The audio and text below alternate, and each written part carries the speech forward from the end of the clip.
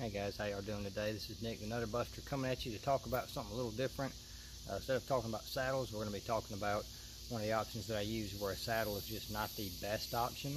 We're going to be talking about my handy dandy Windwalker.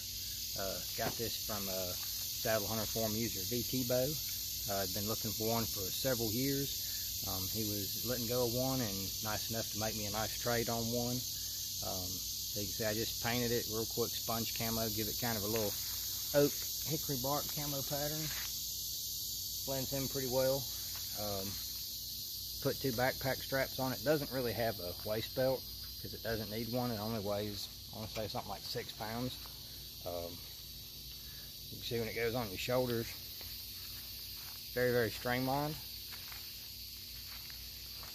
This was what I'd started looking for one of these before I found out about saddles. If I'd have never found out about saddles, this would probably be my main hunting method.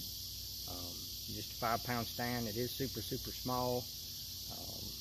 Comes with a pretty cool web seat, which is actually fairly comfortable and very, very lightweight. Get the strap off of it. See, that just folds down, gives you a little hammock seat. It's got a little pipe insulation on that bar just to kind of keep you from gouging the bottom of your thighs into that metal. And then something that I added on mine that's not stock. I put 2 Bertha buttons. Alright, just make it a little bit easier to put it on the tree. So this carries on your back real well. It doesn't stick out over your shoulders. You can go through thick brush. And where I find myself using it is areas where you can't get very high up off the ground, where you're stuck 12, 15 feet. Just getting high enough to maybe see over some brush and get out of that direct line of sight. Hog hunting, early bow season, hunting clear cuts, hunting marshes where you just can't get very high, and with a saddle you do make a little bit more movement than you do sitting on a stand. This is perfect. You can slap it on a tree, and when you've got like a runway in a marsh or a clear cut or something, you know deer are going to be right there. You can set up, you know, right there for a strong side shot at them.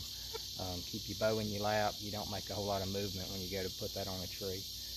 Usually what I've been using in conjunction with, set this down,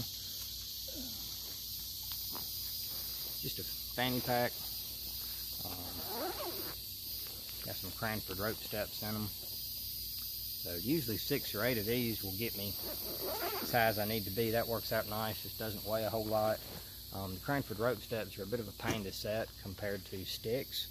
But the nice thing, since I'm usually only using this in circumstances where I can't get very high off the ground, it's okay. It's not that big of a deal to sit 6 or 8 of them, go up your tree, get to hunting height. Kind of show you what it looks like on the tree real quick.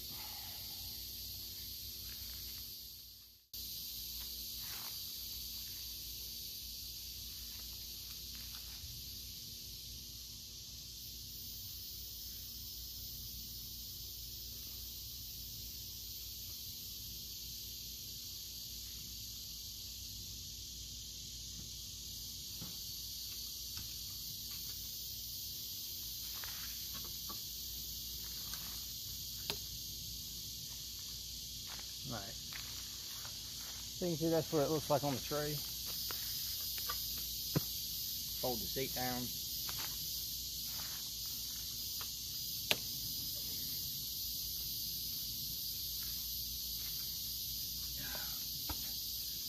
And that's it. You can see it's not giving you just a whole lot of room for your feet.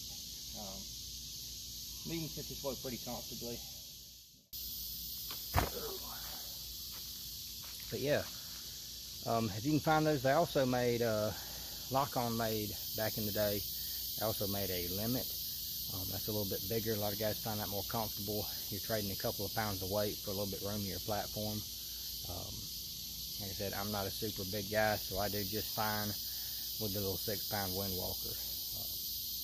Hoping here come September, hopefully we'll get a little bit of a workout. I got some areas where they got some old cutovers in the swamp. And you're hunting trees that big around, so that combined with my cranford steps, I modified those, adjusted the whoopee so that you can get them real tight to a tree. That's a real good combination when you get in them little trees, can't get very high, and if you're in a saddle, you're swinging around and the whole tree's swinging with you. Just not a very sneaky feeling when you're moving 6 inches side to side in that tree. So, but that's it. If you can get your hands on one, try one out. That's it's a good second stand. It's also a good stand if I'm taking somebody hunting with me who, you know, doesn't have their own equipment. That's pretty easy to use. You know, with a lineman's belt and a harness and everything, it's pretty easy to use, pretty safe. They're not going to get super high up off the ground, which is good a lot of times.